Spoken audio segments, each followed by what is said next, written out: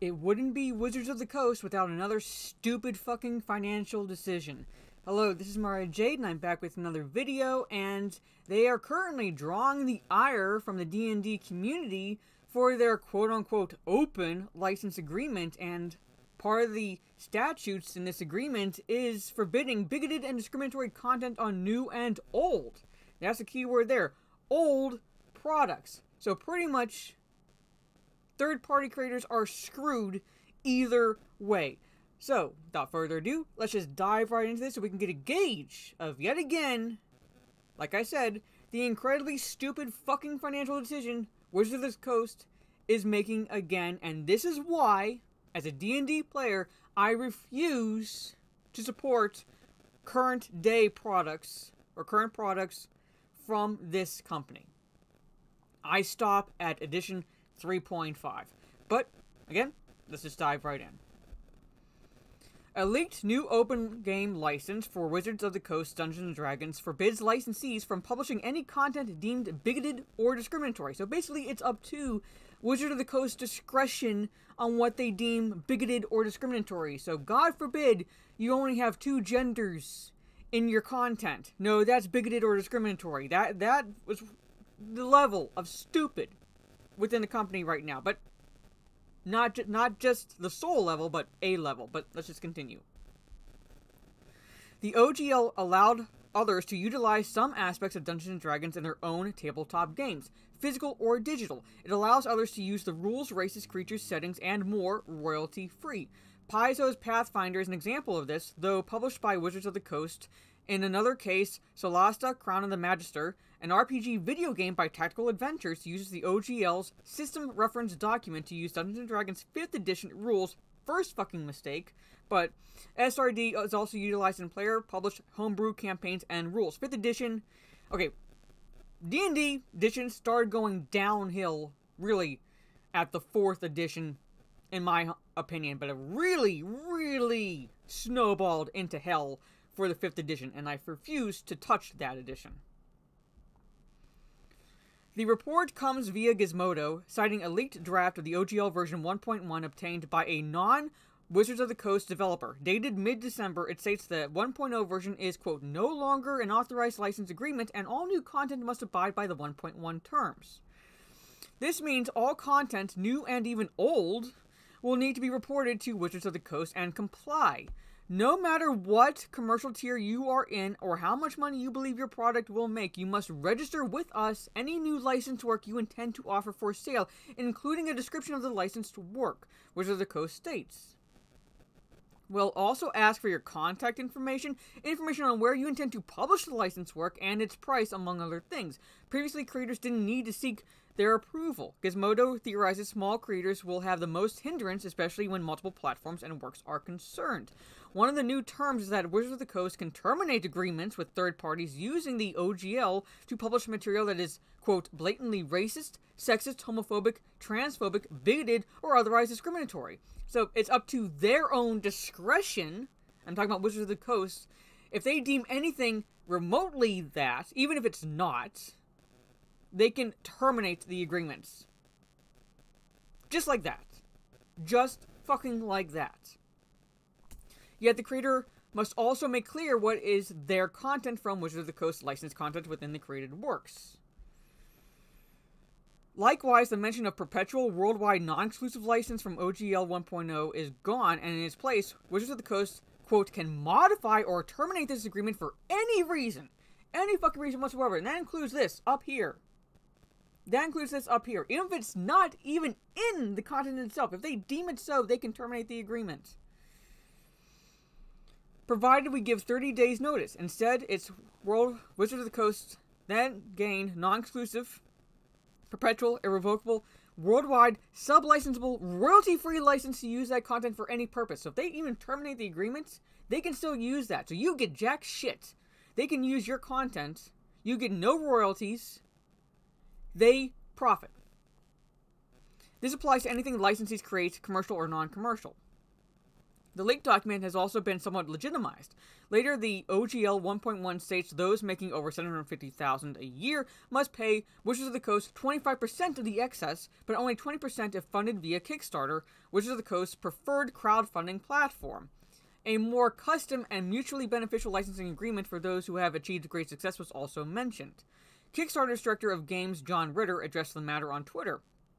Kickstarter was contacted after Wizards of the Coast decided to make OGL changes, Ritter reveals, so we felt the best move was to advocate for creators, which we did, managed to get lower percentage plus more being discussed. No hidden benefits, no financial kickbacks for Kickstarter. This is their license, not ours, obviously.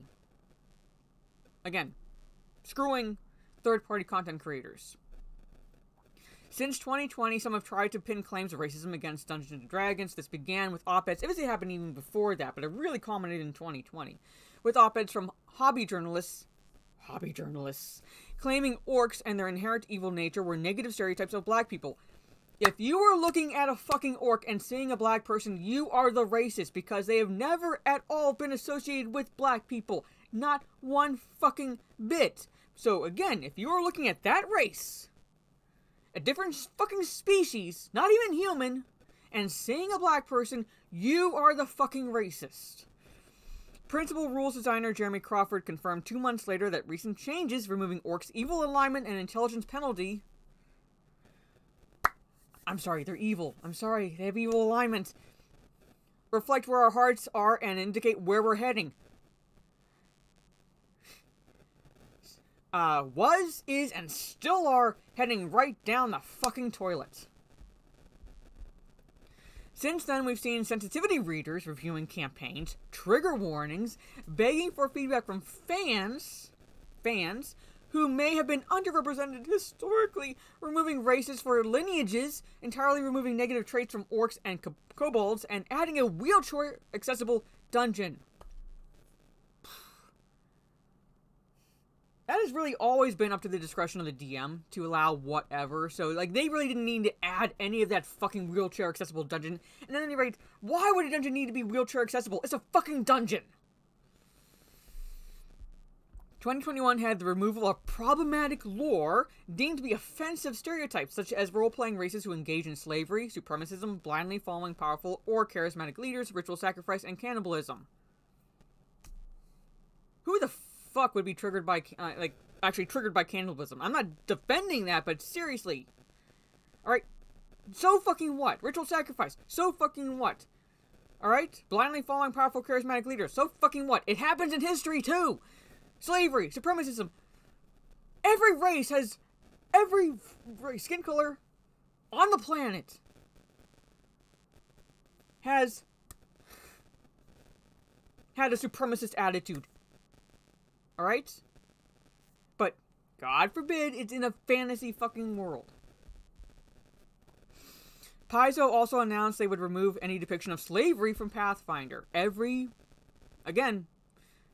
skin color, including white people, have been slaves in history. It did not just fucking start in the 1800s with slavery in America and the Civil War and all that shit. It did not just start with that. It did not start with that slave trade. Every fucking skin color, and even still, slavery, to an extent, is practiced in the Middle East. But do these fucking assholes, are they gonna go protest there? No, they'll turn a blind eye. Alright? They'll turn a blind eye to history and facts. This seemed to do little, as Wizards of the Coast was still accused of racism. Yeah, you never pandered to that demographic, because no matter what you fucking do, it's never enough to these assholes. Still accused of racism when their new 1 D&D edition launched. Wizards of the Coast would later remove the monkey-like Hadazi race after them also being accused of a black racist stereotype and lore being compatible African slave trade. Again, if you're looking at an orc or a monkey-like race and seeing a black person, you are the racist. Race was fully removed from Dungeons & Dragons on December 1st last year due to being a problematic term that has had prejudiced links between real-world people and the fantasy peoples of D&D worlds. Never. It has never been a problematic term at fucking all until the little SJW, identity politics, cancel culture crowd infiltrated, oozed their way into the D&D community, and it's like, we've always been D&D fans, but, it's always the but, and then they changed it. Because if you were always fans, then why are you wanting these changes? If you were, like, never had any problem. If you had problems with it, you would not be playing this game for this many years as you fucking claim. The draft OGL 1.1 document has other issues for creators as well. Wizards of the Coast note that the OGL was not intended to subsidize or fund major competitors, nor for anything other than printed or printable materials for use while gaming. As such, anything outside of printed media or static electronic file formats will need the Wizards of the Coast fan content policy or separately agreed with Wizards of the Coast. Larger licensed publishers are reportedly scrambling to meet the leaked terms, which have grown from less than 900 words to 10 times that, 9,000. The document also allegedly stated if you want to publish SRD-based content on or after January 13th, 2023, you have a year, and commercialize it, your only option is to agree to the OGL commercial. The OGL 1.1 draft was reportedly intended to launch on January 4th, with a mere 7 business days for all related parties to meet the new terms. Paizo declined to give comments to Gizmodo, but added the new terms were, in Gizmodo's words, a complicated and ongoing situation. Green Ronin Publishing's founder and president, Chris Promas, stated that he had not even seen the updated OGL and felt there couldn't be any benefit to switching to the new one as described. Changes to the OGL have been a topic of hot debate for months. In November 2022, an alleged leak claimed Wizards of the Coast wasn't going to continue making a new SRD for 1D&D.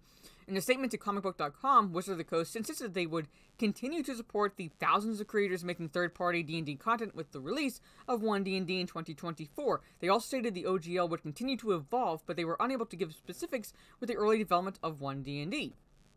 Following comments by Wizards of the Coast CEO and President Cynthia Williams in early December 2022, stating Dungeons & Dragons was really under-monetized, Wizards of the Coast has been losing money. Fans grew concerned for the franchise's future. Finally, a statement was offered via D&D's Beyond's blog, a digital toolset for 5th edition. In summation, and specifically noting they wished to address rumors and misunderstandings, Wizards of the Coast stated 1D&D would be covered by OGL 1.1 and include an SRD delivered in early 2023 and once 1D&D had finished development, respectively. Wizards of the Coast noted at the time they wanted the OGL to avoid allowing things like third parties to mint D&D NFTs, fucking hell, and large businesses to exploit our intellectual property. Also matching with the leaked document, they stated the OGL would only apply to printed media and static electronic files. Further, there would be differing terms for free, share-alike content and creators who want to sell their products. There were some elements different from the leaked mid-December OGL 1.1, which predates the late December blog posts. For example, Wizards of the Coast also noted OGL-related revenue would need to be reported if it was over $50,000 a year, but royalties would only be demanded from those making over $750,000 a year from 2024 onwards. They noted that less than 20 creators worldwide would be affected by the latter, and promised creators would find very little is going to change from what you're already used to. But then again, you also stated that basically if you decide to terminate the agreement, no matter the content creator, you fuck them over. So if it's a smaller content creator, they're still getting, okay, whatever you try to spin this, you're going to fuck them over if you deem anything worthy of you canceling or terminating that contract. Bottom line, the OGL is not going away, Wizards of the Coast reassured. You will still be able to create new D&D content, publish it anywhere, and game with your friends and followers in all the ways that make this game community so great. The thousands of creators publishing across Kickstarter, DM's Guild, and more are a critical part of the D&D experience, and we will continue to support and encourage them to do that through 1D&D and beyond. As aforementioned, OGL 1.0 agreement is now unauthorized. Again, Wizards of the Coast has been losing money. When Gizmodo asked Wizards of the Coast for a statement and about the leaked OGL, they linked them back to the D&D Beyond blog posts. The leaked OGL 1.1 document does have Wizards of the Coast admitting if they do upset the consumers and licensees, they know they will receive community pushback and bad PR, and we're more than open to being convinced that we made a wrong decision. So, I find it very, very interesting that they ended with that, even though I don't foresee them making any changes in the near future whatsoever. But you also have this, published on CBR.com, where you have fans, D&D fans, rallying behind the hashtag OpenD&D and demanding that they revoke OGL 1.1. And what do they say about that? Down here. Nothing about this new license is open, the letter argues. It chokes the vibrant community that has flourished under the original license. No matter the creator, it locks everyone into a new contract that restricts their work, makes it mandatory to report their projects and revenues to Wizards of the Coast, and gives Wizards of the Coast the legal right to reproduce and resell creators' content without permission or compensation. Further, the open letter argues that should Wizards of the Coast elect to adopt this new OGL and force content creators to sign, the tabletop industry will shrink to a fraction of its current size, shuttering the small businesses that populate your local cons and putting a stop to their creations. Another concern stems from how the updated OGL might force small and marginalized businesses to shutter, as Wizards of the Coast's updated version cancels out the original. Alright, I'll post a link to this article down below along with the other one I just covered, but there it is. They're already receiving backlash. CBR is already covering it, but like I said, I don't foresee them making any changes anytime soon. They've lost money because the demographic they've pandered to for the last few years at least. Alright, now granted, like I said, they've been going downhill since the 4th edition, but really snowballing for the 5th edition because the loudest shrieks on Twitter from those accusing them of racism and things like that, I would hazard to guess, and it's a safe bet, that the minute fraction of those actually have played the game. Have actually played the game and continue to support Wizards of the Coast, because it's not about supporting the product that you are taking the cause up for, pretty much. It's all about the clicks, it's all about the thumbs ups, and so forth.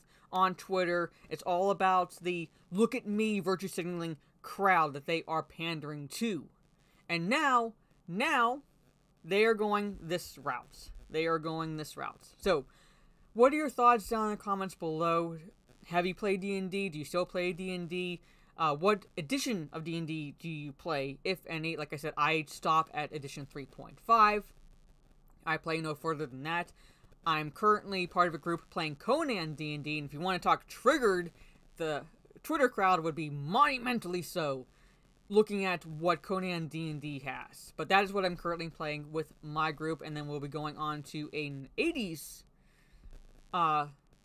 role-playing game called Call of Cthulhu, or D&D game, where it'll be very, very Lovecraftian in nature. So again, don't need trigger warnings there because we're not bitches.